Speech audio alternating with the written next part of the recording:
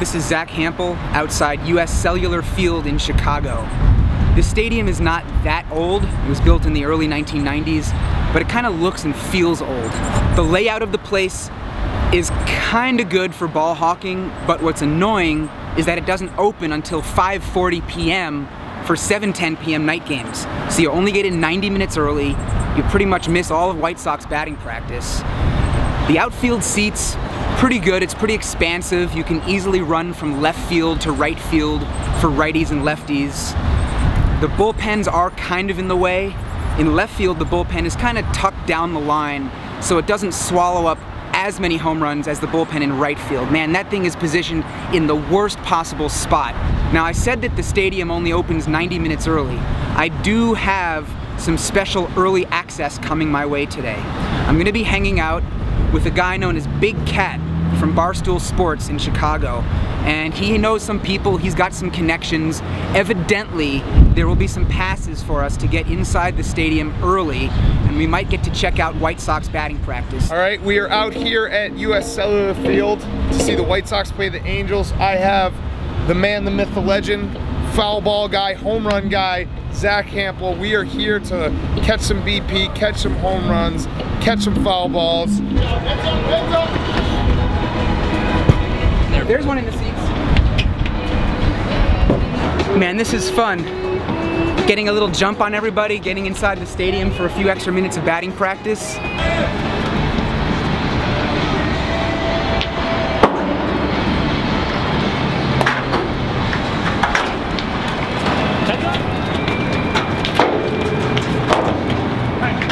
Check this out.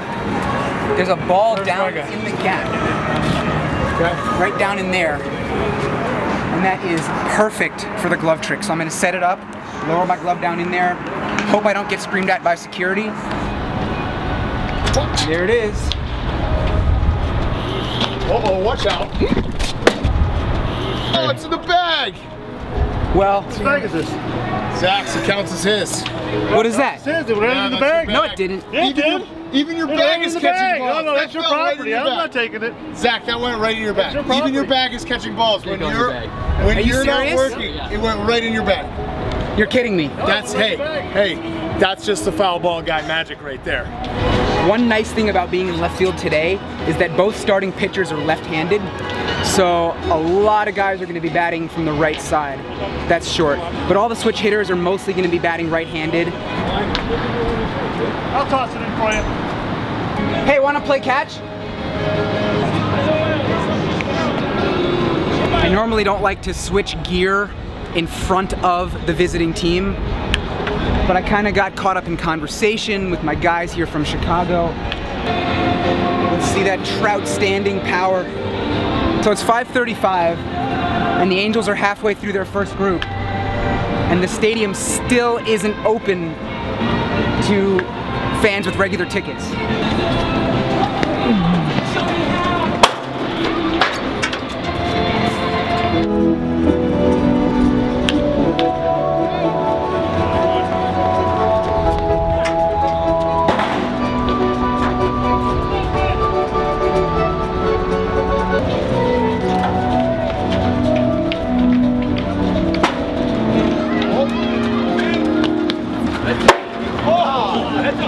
That ball landed like right in his row. I mean,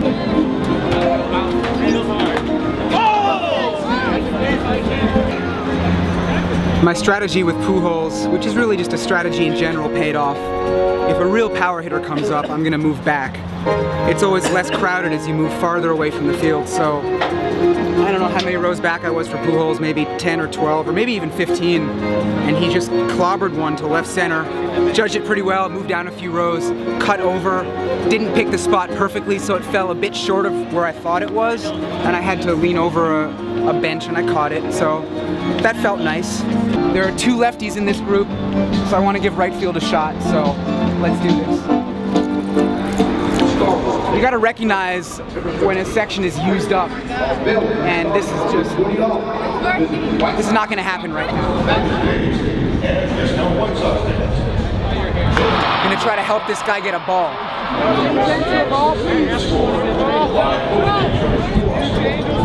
Spin it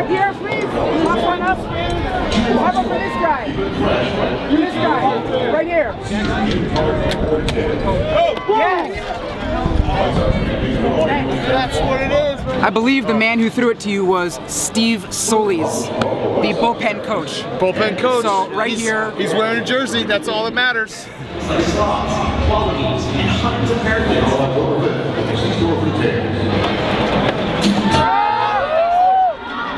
I think in any other stadium in the major leagues, security would tell me to get off the chair. This place is so chill. If they didn't wait until 5:40 p.m. to open the gates, it would really be one of the better places for ball hawking, I think. What's up, Trouty? Oh, there you go. Yeah. He recognized him. I've seen him 3 times this year. Once at Yankee Stadium, once at the Home Run Derby, and now here in Chicago. And every time he's seen me and acknowledged me. He threw me a ball at Yankee Stadium.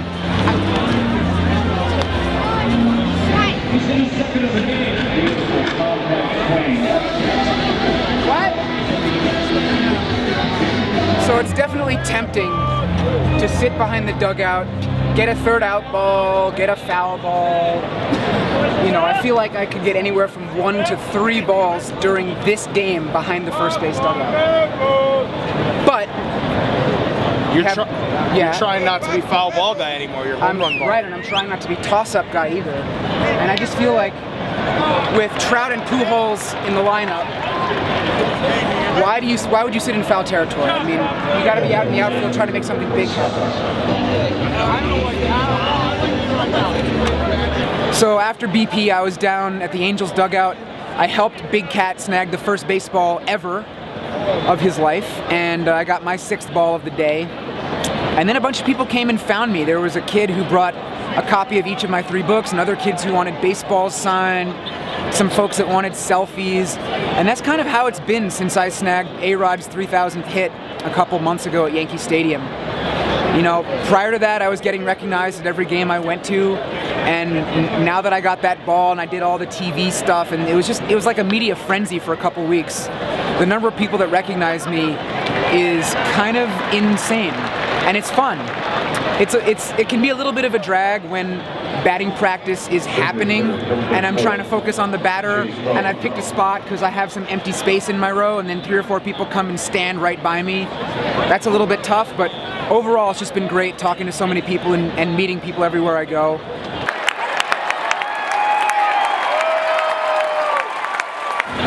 Today was an interesting day. The attendance for this game was listed a little bit above 17,000, which is not much at all, and yet it felt kind of crowded. So it was one of those games where probably most of the 17,000 actually showed up, compared to when they say it's 30,000 and you look around and it's like, yeah, right.